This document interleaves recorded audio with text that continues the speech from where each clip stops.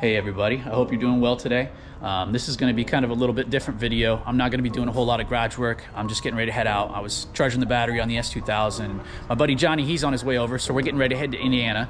Quick recap on what's going on. I actually had a friend reach out to me. His name is Gary. He texted me the other day and said, would you be interested in purchasing one of my engines for sale? And then he said, or any of your friends, just let me know.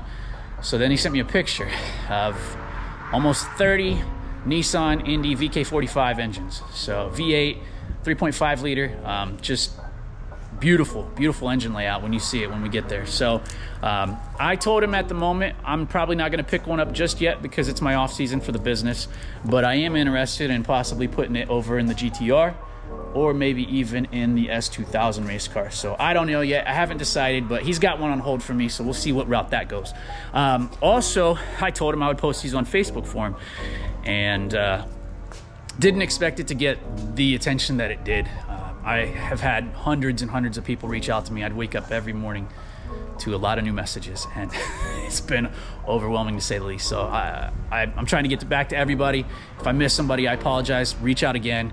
I'll do whatever I can to answer any questions. I'll get you Gary's information. I think he's been really helpful in this process, and his mechanic Brad. He's a phenomenal gentleman that knows more than anybody I know about cars. So he'd be a great person to speak to as well. So we're going to be heading out there in a minute. I'm just waiting on my friend Johnny to pull up, and I'm going to just do a little bit of footage, maybe do a little walk around some of his cars, kind of show you guys what he has. I'm not going to hit him with a lot of questions because I already talked to Gary this morning, and he's got some meetings he's got to run to. So I'm not going to really go through the whole interview process and whatnot. I'm just going to go there, kind of film, talk, show you guys some cool things. So, and if you have any questions, you can feel free to put them in the comments, reach out, and I'll do what I can to definitely answer them for you. I'd even be happy to go back again and film some more. It's not that long of a drive, couple hours for me. I've dealt with Gary personally over the years, bought a lot of stuff from him. So we got a pretty close, friendship where we can, I can go back there anytime and film. So he's a really nice guy. Well, stay tuned. I'm gonna give my friend Johnny a call and hopefully get this show on the road. Thanks. All right, guys, getting ready to gas up. We are on our way to Indiana. I got my buddy Johnny with me, and we're gonna go check out some really cool motors.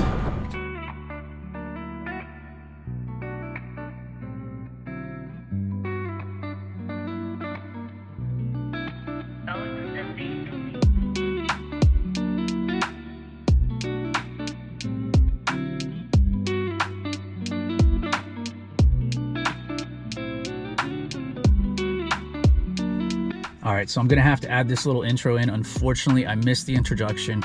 My friend Johnny did come with me. He's not here right now, but this battery had gone bad. I'd pulled it out. I didn't realize I missed the first minute or two. I'd hit record, it kept turning off. This thing just had blistered out, wasn't working. So we're gonna go right into the footage. This is Gary, the owner, and Brad, his mechanic. So here we go. Hard to see, and why it doesn't seem real to people. You're gonna walk around this corner, you're gonna see this. See, we've been painting and doing work here. Oh, it's looking good. There's the horsepower.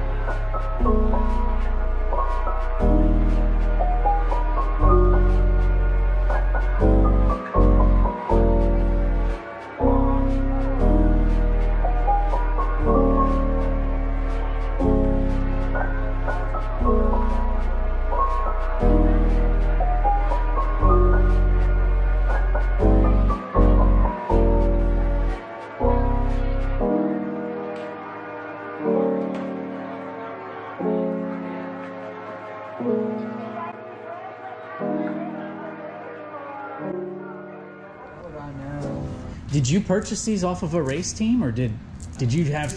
We've owned them for a while. Have you? Yeah, and really right now, we're wanting to get this museum. There's no race team that owns this many motors in IndyCar. You just collected them. Well, in IndyCar currently, it's a lease program.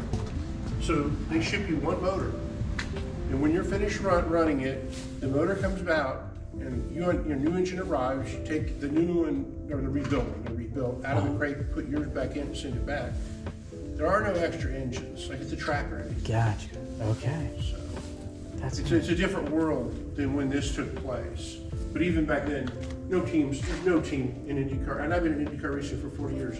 There's no team that owns this many engines ever. I don't care how big you are. That's cool. It just doesn't happen. That is cool. What years would these have come out of? I think it was 07 to 2014. Okay. They ended it in 2014. They switched to the other engine. They ran this for a while. Okay. Confirm that, but I think that's how the program ran. How long ago? I'll show you here something kind of interesting too for the engine swap guys. Yeah. Almost right now they're done. This front was set up as a stress motor, right? For yep. IndyCar, but being it was based off the production block, the motor mount bosses are all still in the block and stuff. So if you're trying, be able to actually mount them into something else. So I've got a buddy, Brian, who saw this post and he's like, those look really familiar. He actually was trying to swap one of these, and I think he did. I don't know how far the project went, but he put one in a GTR, an old school GTR. Awesome. So he's got a whole lot of information out there on getting this in. I don't know what transmission he had made it up to it or whatnot, but he's got another one of these that he's trying to put in another Nissan that he's got as well. But yeah. The only thing I've seen out there with people putting this in a car is through him, and he came in and commented and just kind of flooded it with like, hey, anybody interested? This is my information, essentially. Well, he's probably the only one that has done it, yeah. I can't imagine, because the thing is, these were lease engines, so they come back in. You didn't own them. So, I mean, there's probably only... You paid for it, you didn't own the motor, so they... Again, just like I was telling you, you got sent your motor. Yeah. Okay, so the history in this engine right here, there's race winners in all these. But I know the history in this motor right here. So this was an engine used by Andretti Auto Sports, Michael Andretti's team. This engine won Pocono, that one right there. And I'm going to tell you that I haven't reviewed all these, but in here, there are many, many, many race winners. That's awesome. And then they're serialized by the block right here, right? On this serial number here. Yes. And then that engine, you'll be able to tell is race winner. Yes. Yeah, well, this engine right here, this engine right here ran in 2013. I think it ran 6 races and 1 Pocono. And this one right here, the mileage sheet I have it says 1,652 miles. And the only reason I know that one is we've sold that one. It just isn't shipped yet. Is this one going to Australia? The highest we've seen on them is close to 10,000, Okay. I think, on mileage, right? Yeah, they all averaged out. But once again, after every time they're tore down, rebuilt. Yeah. And listen, if there were any problems, they just replaced, let's say they found a cylinder head that was cracked, a brand new cylinder head went on. So you see the history of the engine, but they've been incredibly well maintained. Because race teams, they want to win races. Yeah. So, and then, it's just part of the lease agreement that the engine you get is going to be, a fresh engine when it comes back to you. So it's like I've seen where this engine and what's been done to it. And, there's some of these engines over a period of time replaced the entire block because they magnaflexed it and seized or saw something they didn't like. Really? Okay. They just put it, no expense was spared to make them all great motors. Is there a period, like an interval period, where they recommend doing a rebuild on these, tearing things down and rebuilding? Well, mileage generally. Mileage, okay. Yeah. And they were doing it on about 1,600 or something like that, right? Yeah. I think that's this engine went to 1,652 miles and was retired. Okay, gotcha. So they're all great motors. But some of them at the high end, I think I saw around 10,000 miles. And that's it. Really, that's at high RPM, constant. And they ran road course and ovals. Okay? I saw somebody said something about they just ran ovals. This is somebody who doesn't know what they're talking about. These ran primarily road courses. Really? So you were going into 30-mile-an-hour corners up to 180 miles an hour on a long straight. So. I mean, I know that I think the top RPM, I think, was around 9,000 RPM, I think.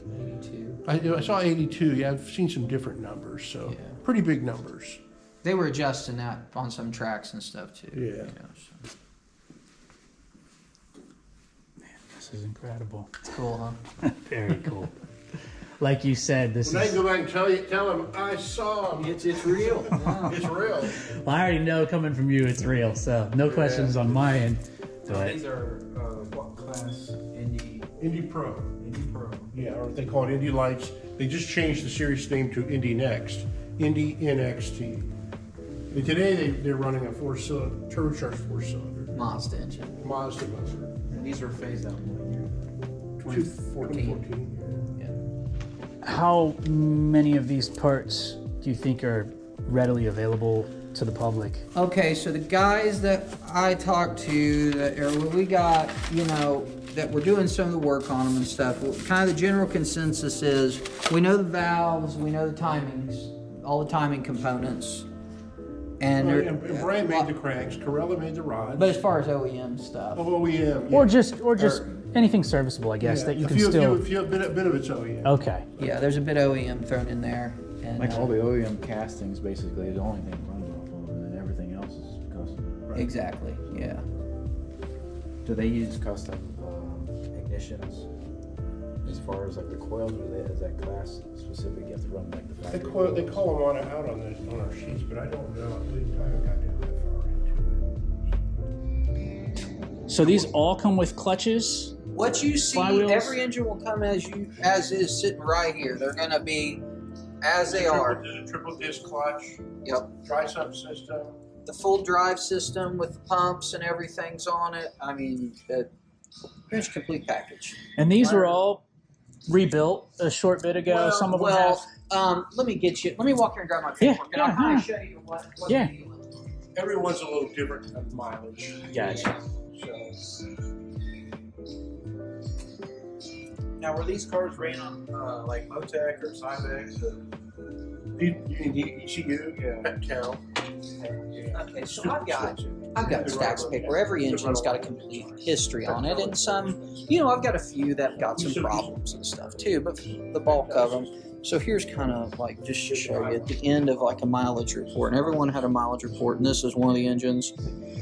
You can see it was brought in at what time, rebuilt, mileage.